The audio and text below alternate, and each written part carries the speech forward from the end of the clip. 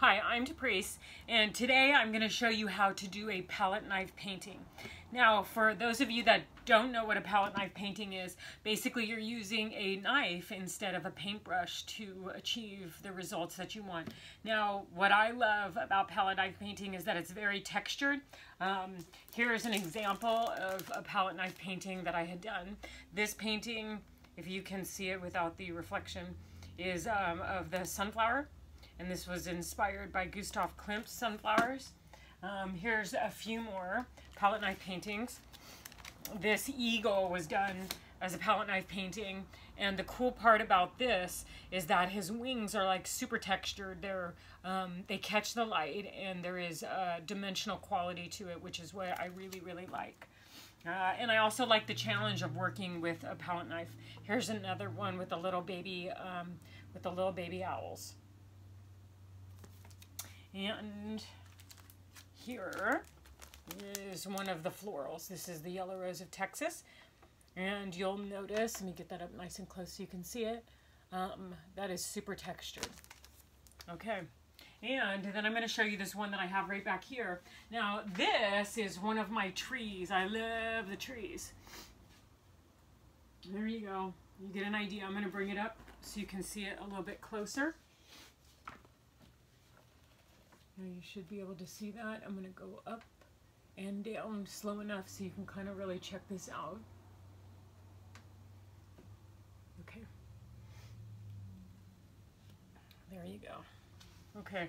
So this is probably going to provide some kind of inspiration for us in this class. Now, I just want to go over a few things that you're actually going to need to be able to do this. And the first thing is you're going to have to figure out what you want to do this on. So you can use a small canvas, something as tiny as this, which is an 8 by 10. I like to work a little bit bigger because I feel like it gives you a lot more freedom.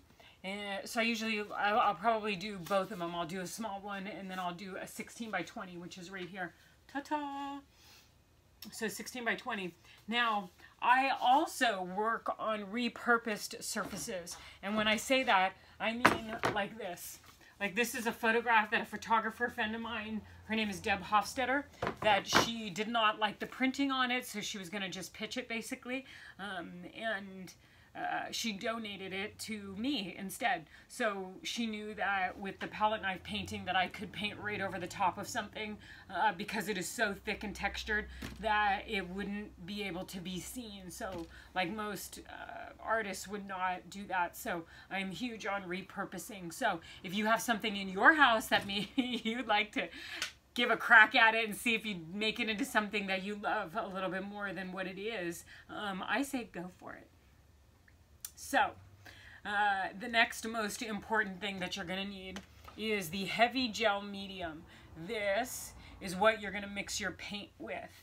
Okay, this is a gel medium. It is for acrylic paints, and basically you don't have to get a bucket this big. You can get it all the way down to like 8 ounces.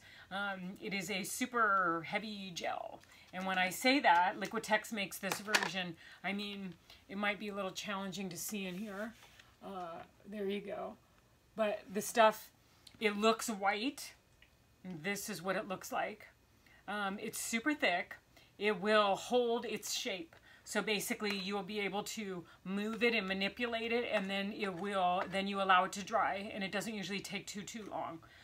But it will hold the shape. So it's what's going to help you get the texture that we're really going for. Okay, the next, you're going to have to figure out what kind of paints you want. I love Nova paints. I think they're fantastic. They work great for indoor. They work great for outdoor. I've done lots of art projects with these. I've done murals and cows and all kinds of stuff. The United States. So, love these colors. You're basically going to pick, you need a yellow. I'm probably going to use this one. I might use a magenta, which is one of my favorites for my red. And then I'm going to pick a blue, and I'm going to go with a phthalo. So, don't let this limit you or think that, oh my gosh, you have to have that one. Pick the colors that you like. If you already have pre-mixed colors, that's fine too. I'm teaching you about the technique and how to do this, and then it's your creativity on how you want to put it together, because you may have a different idea, and that's totally cool, because that's what art really is about. It's about you expressing, you know, your own idea. And then I'm going to use a yellow, or a white, excuse me, because I want to go all different shades in my color combinations. So now you have an idea. The other thing that you're going to need some kind of palette knife. So you could literally paint the whole painting with one palette knife. And if that was the case, I would suggest either something like this, rounded, or something like this. They're both going to give you a little bit of a different effect, and you can use one palette knife to do the entire thing. I'm probably going to use both of these, mostly because I like them so much. I prefer to definitely use metal when I'm painting. They're incredibly thin, and they do cuts and everything very, very clean. So metal is my choice. The plastic I basically use for mixing. So that's what I use most of these. And these you might even recognize.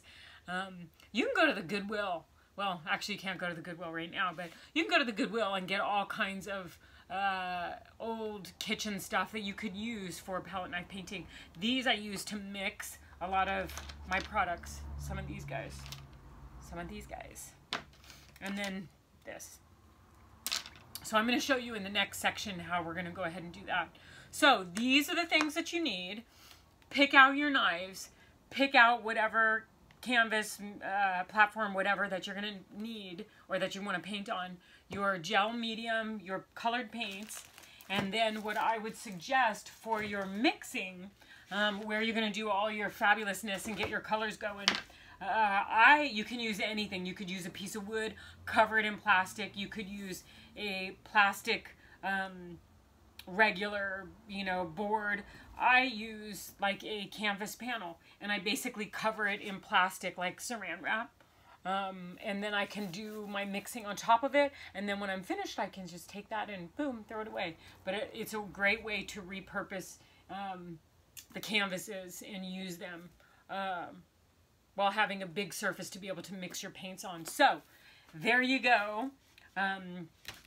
I think I've given you a little bit of a rundown. So go collect your materials, and I will meet you back here, and then we'll get into the mixing. I'll see you in the next section.